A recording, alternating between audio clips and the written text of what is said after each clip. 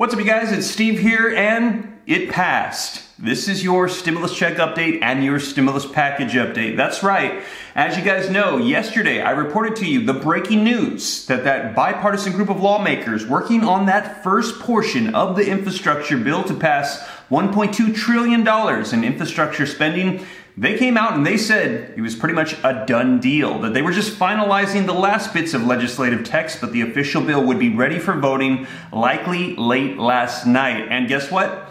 They voted and it passed with flying colors. Take a look at this article that came out today. Senate votes to open debate on $1.2 trillion infrastructure bill, and you can see there, yeas 67, nays 32, which means 17 Republicans got on board and supported this bill to pass it through. So you guys, I'm going to be diving into the details of these articles that are coming out. Here's another one that just came out yesterday and was updated this morning. Senate votes to advance bipartisan infrastructure bill as Democrats forge ahead with ambitious economic agenda. And that ambitious agenda is the second portion, which they will now be focusing on for $3.5 trillion of human infrastructure, the largest stimulus package that we have seen so far. And we've heard from the House that as long as they get both of them, they will pass it through. But Speaker of the House Nancy Pelosi said if they only pass the first portion, it's just going to sit there until they get the second. So now we're going to see them turn their attention to that human infrastructure bill, and we're going to see what comes out. But you guys, I'm going to dive into these articles, let you know what unfolded yesterday and the path forward that we will likely see for infrastructure and more stimulus as of today, July 29th, 2021. But before we dive in and I get you caught up on everything unfolding, if you could do me a quick favor, just takes a second, don't forget to smash that like button. I would appreciate it. Just takes a second, really helps out the channel a ton. Thank you so much. Also, leave your comments down below. I love hearing your thoughts, and share this out if you think it's going to help out other people as well. In addition to that, if this is your first time here, don't forget, hit that subscribe button, turn on that notification bell. I'll keep you up to date on everything going on, and you can come join the viewing community, join the RAM fam to stay up to date on stimulus, Congress, the economy, unemployment, anything having to do with money. That's what I like to talk about here. And if you got any specific questions that you want me to answer, be sure to shoot them to me in the DM on Instagram at SteveRam3. That's the best way to get a hold of me. But with that being said, you guys, let's dive into these articles, and I'm going to let you know the latest that's unfolded with the infrastructure bills and more stimulus. All right, you guys, so first up, we're going to be shouting out the 17 Republicans that got on board to help support this bill and pass it through. $1.2 trillion in infrastructure spending for roads, bridges, and highways. And those are going to be Roy Blunt, Richard Burr, Shelley Moore Capito, Bill Cassidy, Susan Collins, Kevin Cramer, Mike Capito, Lindsey Graham, Chuck Grassley, John Hoeven, Mitch McConnell. Senate Minority Leader Mitch McConnell got on board, Lisa Murkowski, Rob Portman, Jim Rich, Mitt Romney, Tom Tillis, and Todd Young. Those are the 17 that passed this through, and now the Senate and Democrats are going to be turning their attention to the second portion of the infrastructure bill, which is going to be human infrastructure, $3.5 trillion in more stimulus funding. Now, link in the description below to this article that came out yesterday was just updated an hour ago, so you can follow along with me and see that I'm not just making random stuff up. Now, the article says, Senate votes to advance bipartisan infrastructure bill as Democrats forge ahead with ambitious economic agenda. Now, the article says, the Senate, they voted Wednesday to advance a bipartisan infrastructure plan, and that was late last night, a critical step toward Democrats passing their sweeping economic agenda. Senators voted 67-32 to push the bill forward, with 17 Republicans and all 50 Democrats voting yes. Now, the votes. The vote opened the process to debate and amend the proposal, which would put $550 billion into transportation, broadband, and utilities. Now, while senators who backed the procedural motion could oppose the final package, Wednesday's vote bodes well for its chances of passage. Now, despite the popularity of it and the need for it, Washington hasn't been able to get it done, said GOP Senator Rob Portman of Ohio, the lead GOP negotiator of the deal after the infrastructure vote. This time, we're going to get it done. The deal came together earlier in the day after Democrats and Republican negotiators, they resolved disputes over transit and broadband funding, among other issues. And that's what we heard yesterday morning when they came out and said it's pretty much a done deal. The plan was trimmed from a $579 billion in new spending as senators and the White House agreed to last month,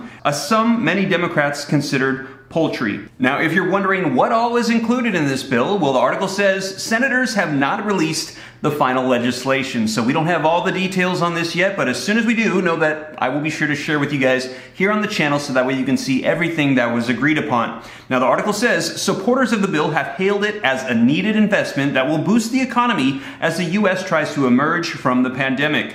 Democrats still face a range of pitfalls as they try to get the bipartisan bill and their separate $3.5 trillion spending package to President Joe Biden's desk in the coming months. And we heard Senate Majority Leader Chuck Schumer say they wanted to get this done before their August recess, so in the coming week. And he said they want to nail out all the details over that recess so that way when they come back in September, they can pass it into law and we can have this money released. Now, reading on, it says Senate Majority Leader Chuck Schumer, he will have to keep all 50 members of his caucus and at least 10 Republicans on board to ensure that this first portion of the infrastructure plan passes. Now, House Speaker Nancy Pelosi will need to win progressive support for the smaller than desired bill in a narrowly divided chamber. Now, a second separate $3.5 trillion plan, as we mentioned, to invest in childcare, paid leave, education, and measures to curb climate change could pose more problems. Every Democrat in the Senate will need to support the package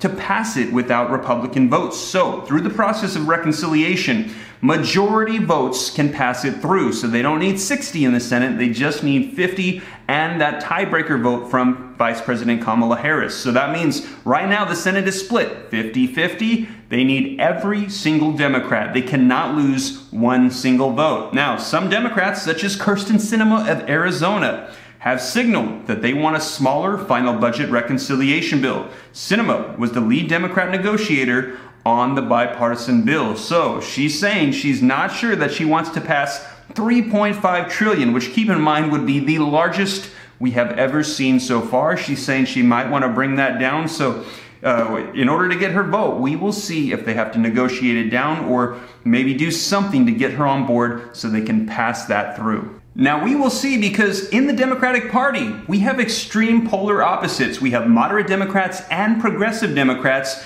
and we have moderates like Kyrsten Sinema, who's saying she wants less than $3.5 trillion, saying that that is too much. But then we also have members like Senator Bernie Sanders, who's saying he wants as much as $6 trillion, almost double what is currently being proposed. So extreme polar opposites. So if they start bringing the price tag down, we might lose progressives that want something more. But if they bring it up, we might lose Kyrsten Sinema. And like I said, they cannot afford to lose one single vote. So they're going to have to figure out a way to appease everybody, which the article says. Take a look here. Attempts to appease centrists could alienate liberals who worry that the bipartisan infrastructure bill fails to do enough to address climate change or strengthen the social safety net. Now, Schumer aims to pass both the bipartisan bill, the one that just passed in the Senate, and the budget resolution that sets up reconciliation process before the Senate leaves for its recess next month. And we've heard him say that he wants to get this done right now, so that way everything can be finalized and they can pass it when they come back in September. Now, the Senate, they will rush to pass both measures on Schumer's timeline in an institution not known for speed. And so they're saying sometimes it takes them a little while to get things done. Now, Pelosi has insisted that she will not bring the infrastructure bill or the budget measure to the House floor until the Senate passes both of them. So right now the path forward is we're going to still be looking to the Senate, and they're going to be turning their attention to the $3.5 trillion in human infrastructure. Now, after the vote Wednesday, Schumer stressed that the Senate is on track to meet his deadline. He's saying they're going to get this done and that the chamber's recess starts August 9th, but he has said that the Senate could stay in session longer in order to pass the measure. And he said, my goal remains to pass both the bipartisan infrastructure bill and the budget resolution during this work period. Both.